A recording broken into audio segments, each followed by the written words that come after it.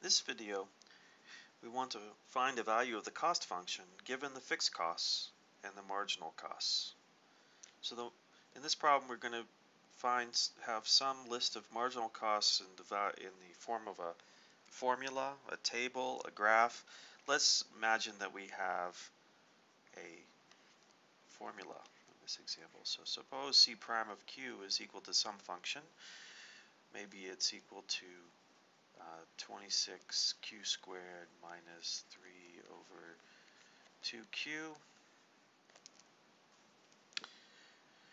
And we're also going to be given the fixed costs. What is fixed costs? Well, that's C of 0. So we're given C of 0 is, say, 5,000. And then we're asked to find a value of the cost function. Well, maybe we're asked to find C of 20. So we want to know how much does it cost to make 20 units given this. These are our marginal costs given by a formula. We're also given the fixed costs.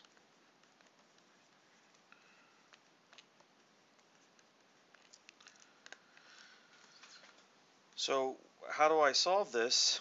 Well, this is an example of a problem where you can use the fundamental theorem of calculus.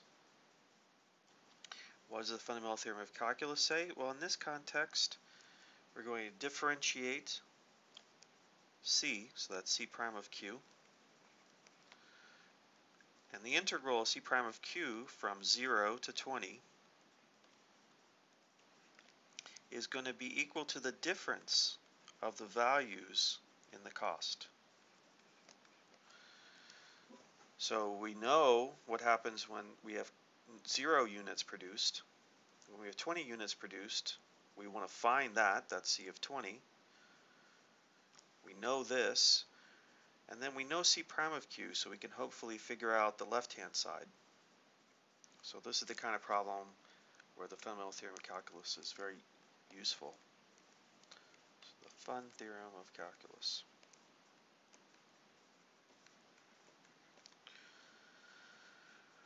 Okay, so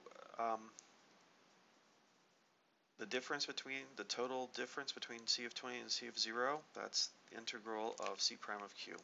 Well, we know C prime of Q, that's 26q squared minus 3 over 2q.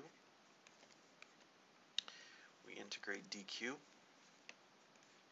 between 0 and 20.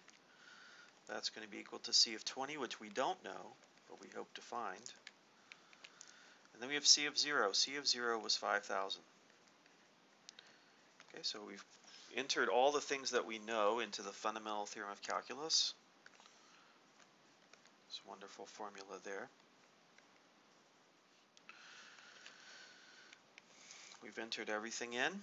C of 0, C prime of Q was given to us by 26q squared minus 3 over 2q, and now we just solve for C of 20. So we multiply both sides, we add both sides, we add 5,000 to both sides here, so we get 5,000 plus the integral of 0 to 20, 26q squared minus 3 over 2q.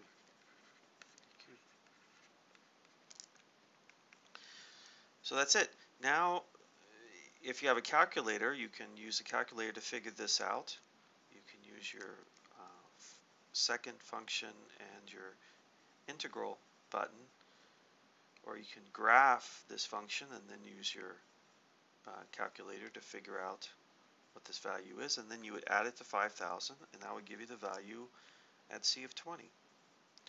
If you want to find a different value, maybe C of 10, you just replace everywhere you see a 20 with 10.